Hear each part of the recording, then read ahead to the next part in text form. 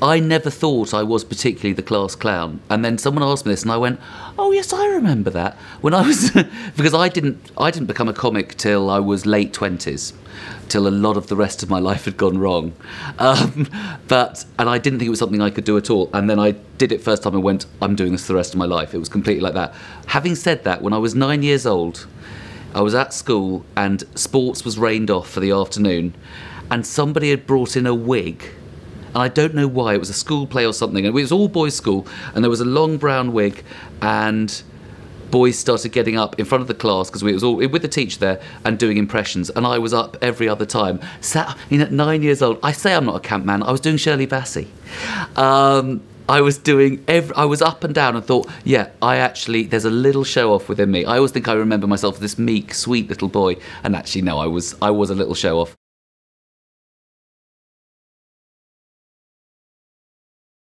The great thing about stand-up was I always wanted to be a writer-performer, but I wasn't.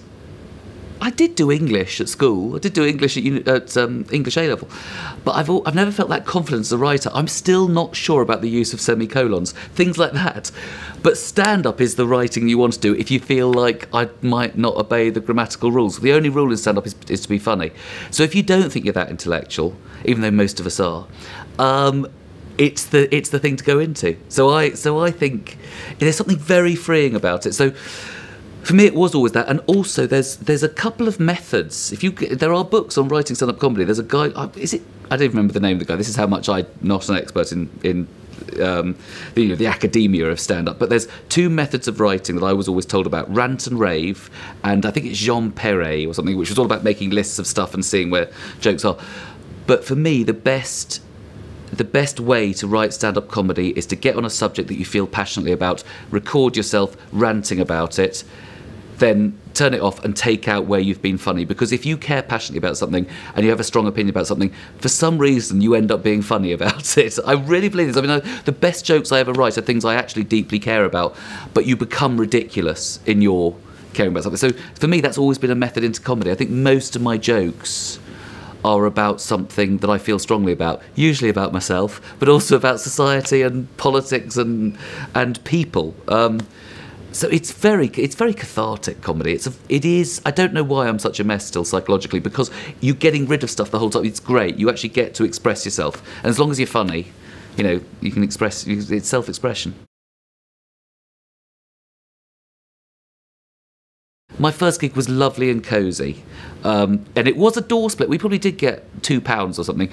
These friends of mine, they used to run a gig called the Crock of Wit in Notting Hill. It was downstairs beneath an Italian restaurant. It was incredibly middle class. It was, what was it? The Metropolitan Elite we were playing to. It was in the late 90s. It was incredibly cosy. I think my sisters had come. I have two older sisters who were very tense, and they were in the sort of third row doing this. I was a smoker then. I must have smoked 5 cigarettes in about 10 minutes before going on. I was terrified, but I got. Do you know what? It was the first time. I was very scared, but I came off and I did well. And I knew when I walked off, I also knew it was slightly like a drug addiction, even though I've never been a drug addict. But it was like a boost of never been a drug addict, I'd like to put out. But you walked off and went, whoa, that was I want to do that again. And even though I'm quite a neurotic person naturally, it's just fantastic. It's you never quite match it. And I must admit, I've been on stage at the O2 in front of 12, 13,000 people, and you still don't match the first time that people laugh at jokes that you've thought up, written up, first before them, and you're getting a laugh from strangers. Oh,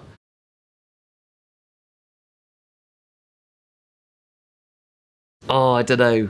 Because the first gig, I thought, I can do this.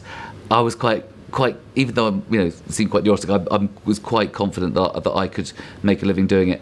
I would say there's no one big break. There's about 50. There's the big break when you're a new act and you get booked to do a spot at a club. That is massive. You get booked to do a spot at a club and they're going to pay you like 30 quid to do a 10-minute spot, and someone's paying you to do it. That's a massive thrill. the next big thrill is when Don Ward at the Comedy Store says to you, "Want to put you in for a weekend?" And you go, "I'm in for a weekend." That's about 3 years in. I mean, it's different levels. And then for me, 2009, I was supporting Rob Brydon on tour, playing big theatres. I was well known on the comedy circuit in clubs, but I couldn't tour in my own right, and I got the Royal Variety performance, and that was. For me, 2009, and I met the Queen, and it was just brilliant because I was completely unknown on the bill in terms of the wider comedy world. I'd done odd bits of cable TV, but very little on mainstream TV. So to be on the Royal Variety was fantastic, and to meet the Queen was a complete. And I'm not a big royalist at all, but I would die for that woman. Love her.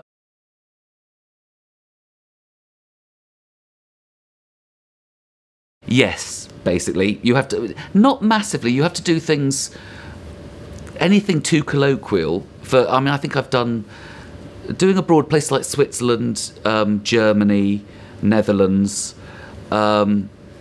especially the Netherlands, they're very cocky. They do speak great English, but they think they speak better English than they actually do, because they miss certain jokes, I find. Sorry, we haven't done Holland for a long time, but yeah, you just have to be clearer. You can't be too...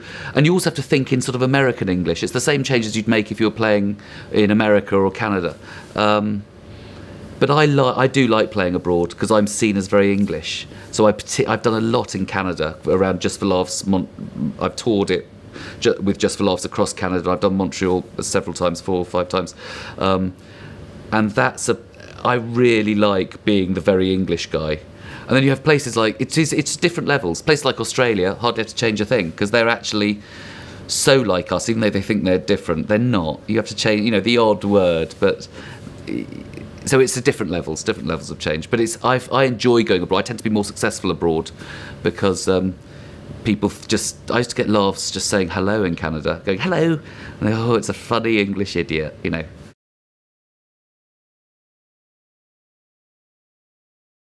It's how far you have to go to turn it into a stand-up comedy gig, which is what you're doing, really. The problem for me is when people think it's like music and they can put it on in the corner and it doesn't really matter if people pay attention or not. It's not. It's somewhere between music and theatre.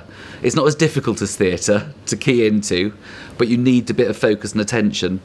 And also, a comic can deal with a little bit of having to deal with movement of the room, with what's going on and what's happening in the environment, but it can't be in the background. You can't go, oh, we'll have a listen to the comic or not, because gradual chat and disinterest the comic needs attention more than a musician. So it's finding people who don't, it's finding ways to don't know that. I once got off, and also, should I tell you the worst thing that actually my agent at the time turned down without even asking me, and I was rather impressed that they did. I was once offered a gig to go to Brussels, get on the Eurostar and do a gig coming back. Now, they didn't set up a room for me to do the gig. They said, could you go from table to table being funny? And I don't know, maybe some old style comics could do that, but it would still be weird. Old style comics going, I'll tell you a joke about a duck, I'll tell you a joke, and they'll come and give you a joke. Most modern comics are not going, I tell you, do you want to hear about the Englishman, the Irishman, the Scotsman? Most people aren't doing that. I would say it might suit your company if they're very, very near retirement, or you're getting some old boys back in, and that's very old people. Might go, I'd like to hear an Irishman joke, or whatever, something vaguely racist. No, but something of that formula. It's the idea that it's not a show, and it is a show, and it is creating a show. And most people know that, but it's just, that's why we find a dance floor tough. Or that's why we find... God, I've presented stuff in a shopping centre with people walking past. Admittedly, that was more a presenting job, but if you'd really expect me to do a stand-up gig with people walking past shopping in the middle of the thing, it's not going to work. It's got to have more centred, more focus.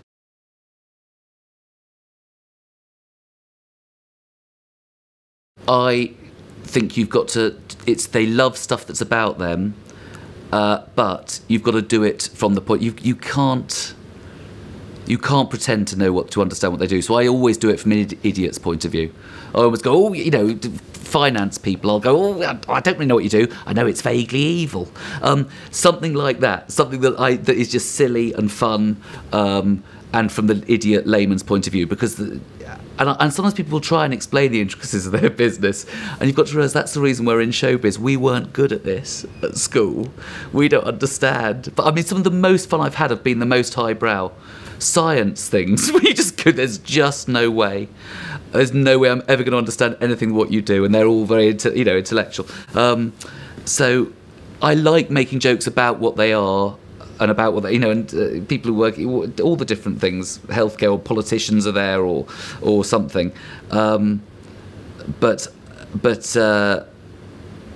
you've got to do it from a certain point of view for me. So I do like doing jokes about it, but I also like the safe jokes are also the ones that we are doing on our normal set, that is about being a man of a certain age, being married, being in relationships, all the things that are universal. Those are also the jokes that are going to make up a lot of our set, because then we know we're going to connect with you on it.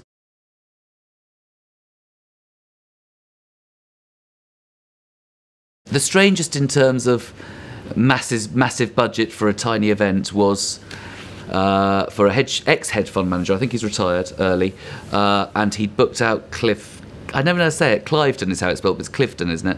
Clifton, with the big house. He'd booked out the whole thing for about him and 30, 40 mates for a Christmas party. He does something massive every year. And there are little cottages on the estate, and we went to one little cottage where they'd hired out a room, and it was James Morrison first, then me, then Roger Daltrey, and it shouldn't have worked, because it was, first of all, doing a gig to 30 people. As a musician, they'll sit and listen, but it was also, this incredibly loaded man. I was very worried about it, because I'm in front of him and 30 of his mates, and they all know each other very, very well, and you're the big stranger in the room. They were so lovely. I found out that they've done it for years. McIntyre's done it, Sting's done it, all these, and it was just fantastic, and it was really, really enjoyable. But it was one of those events where you go, not sure this will work, and they went, don't worry, it will work. We always do great. It always works great.